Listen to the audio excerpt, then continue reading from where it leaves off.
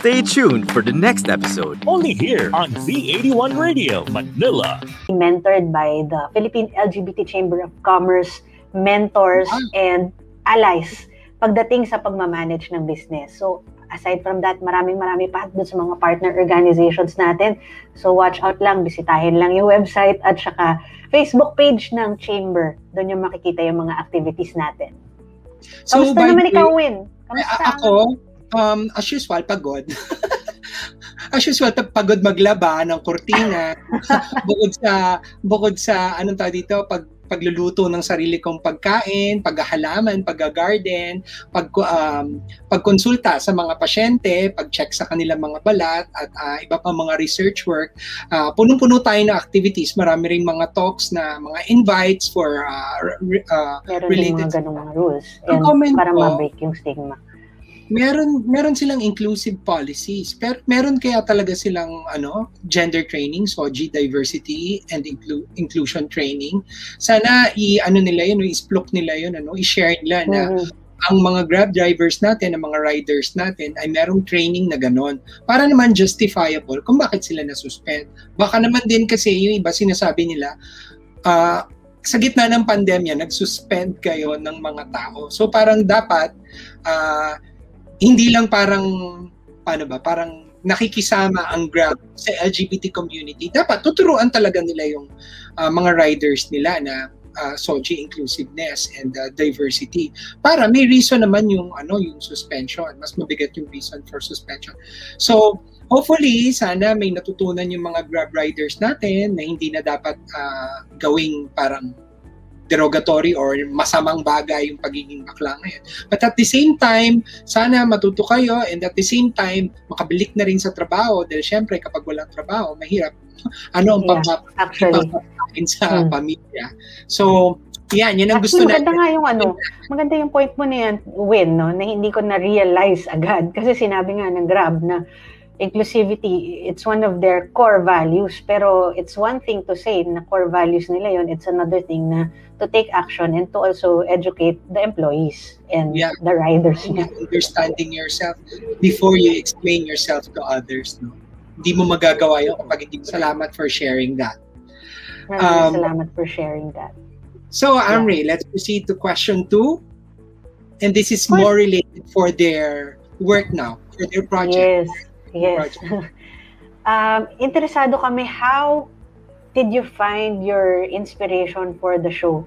Talagang common dun sa mga kwento nyo or sa edad natin. Kahit nung kabataan namin, wala talaga masyadong mga representation ng LGBT people. Ano ba itong nangyayari sa atin?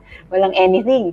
So, kayo ba? May kinalaman ba doon? Ano yung inspiration nyo for the show? Paano din ba na-conceive yung idea? Meron ba kayong parang big purpose para sa community at may kinalaman ito sa inyong gender identity, itong project na ito? Sinong tatanungin natin? Si Carlo ulit. Yan. Gusto ko ibunod si Carlo. And we sort of talked about the trans voice. And so yun. Si Abet ni yan na ano ko lang yan na late siya na nag-come in sa project. Siya na susunod na magsasalita. Late in siya na nasama sa project. Parang nasaling kit lang siya. And then here you are, Abet. Grabe! pero bago si Abet, I'd like to congratulate you, Carlo, and your team. Kasi parang ang ganda na nung concept mo na parang merong gap and then you want to bridge that gap through podcast. Kasi totoo nga naman na tinamaan yung entertainment industry nitong pandemic. Pero hindi ibig sabihin na hindi na tayo magiging creative. Alam mo naman tayo mga LGBT, very creative tayo. Pero excited ako kasi hindi lang siya naisip mo na radio program na podcast. Ibig sabihin parang, tama ba ako, prelude siya to an actual play. So parang pag in the future, mabas na yung play, tapos quote-unquote parang naging super successful siya, people will go back to the podcast and listen. Pakinggan nga natin ano yung nangyari. Is that something na ganun yung na-envision mo? I think it would be nice na babalikan nila if ever na they get to see the actual play. But it's but the thing is, nung sinulat ko to, parang naging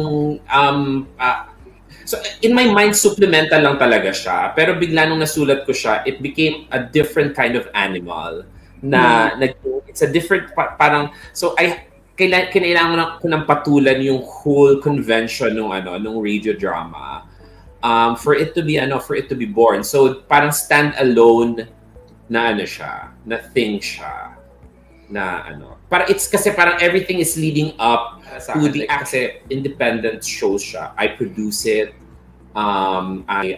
Ako naglalabas lahat ng So medyo ang kakulangan ko rin sa side ko minsan is yung if you're asking about the difficulty of producing an independent show, like I don't get to pay my artists on time. Like, kailangan muna makakuha ng revenue bago ko sila mabayaran. So, yeah. That's basically my MO. Okay, dapat talaga supportahan ng mga artists na ito. Yeah, correct. Si Abet naman, nung nakuha ka na, grabe, nung kinuha ka by accident ni Carlo, what did you feel dun sa role mo? Can you tell us a bit more about your role? Anong ginagampanan mo dito sa radio drama, and swak ba ito sa personality mo? Did you feel excited or curious nung na-offer sa'yo yung trabaho? Alam ko kinuha lang ako ni Carlo kasi naalala niya ako sa isang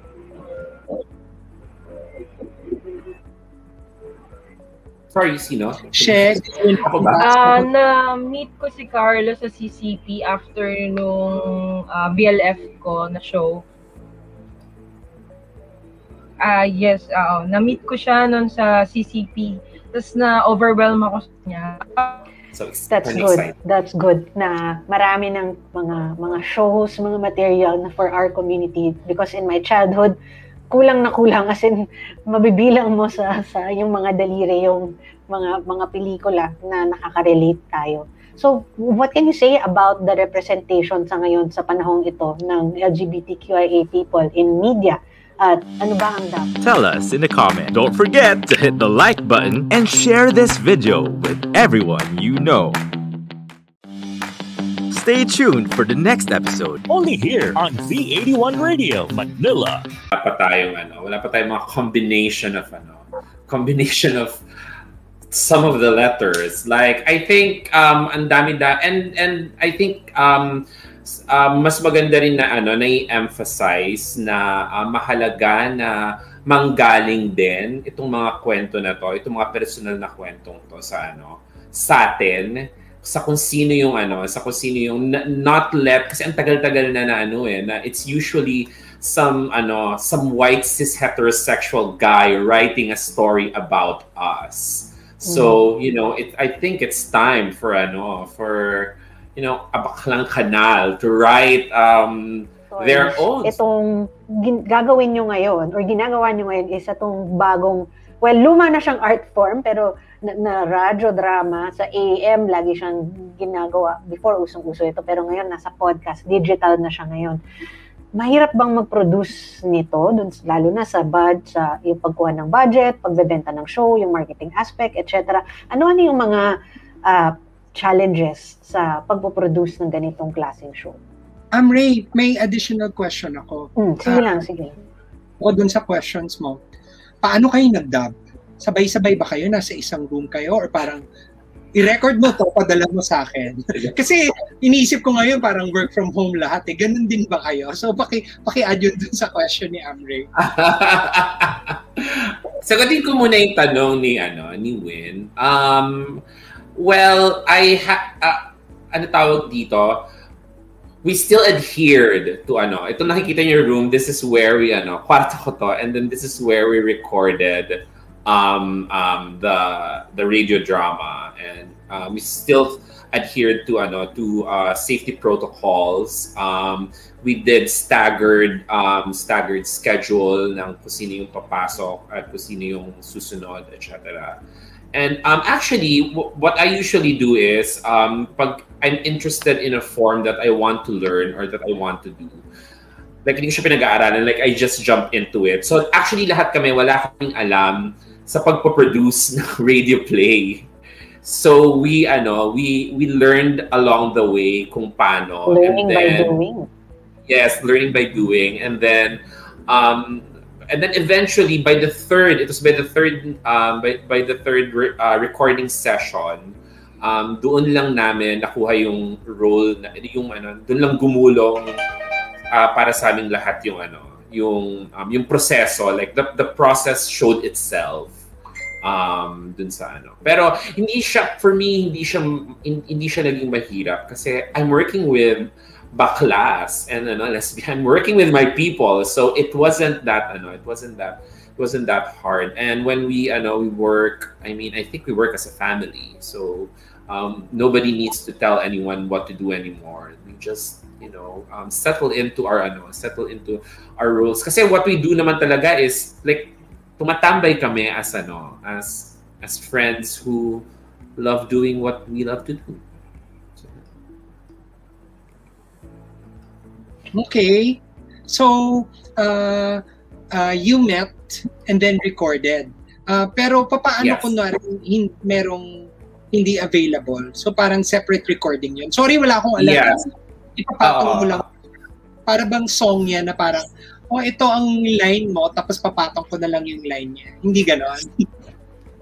Parang na-discover din namin na ganon. Parang kasi sanay kami lahat sa theater. So, of course, I had this idea na everybody should be in a room. And then, we eventually realized na, they can react to a person's recording afterwards. So, what we do is we play back. So, eventually, hindi ko na sila kinol lahat ng isang bagsakan. So, we just record a single person for a specific day, for the whole day. And then, we just let the next actor react to the Kasi magagaling naman silang lahat like, not be as sick. I also get folks that, that would not give me a hard time. At yun, napapasok yung art of audio editing. Nakakapagpalabas palagi. Yun siguro. Importante yan.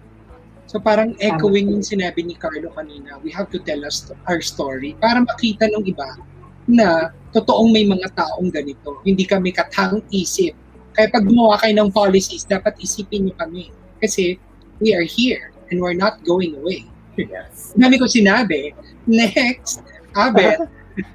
Ayun. Given na naman na this is a show that empowers queerness, so give it yun na yun, isa. Pero mas okay din na tingnan to bilang isang bagay na para sa mga hindi members ng LGBTQ community. This is a show that will into an all-boys conversation with Voice of the Boys, taking up full sessions about movies, anime, martial arts, and more. Voice of the Boys features pop culture, discussions on male topics, and issues with a hint of female perspective. Hosted by your resident voice artist, the Rick Matthews, and Voice the Slayer, Joshua Ravales. So grab a popcorn and enjoy the Voice of the Boys. Only here on V81 Radio. Una tayo kay She. Kay She. Kung ikaw ay, kunwari, Mother's Day or parang special day for you, ano ang gusto mong makuha na regalo sa araw na ito? Part tayo ka naman kay Abet.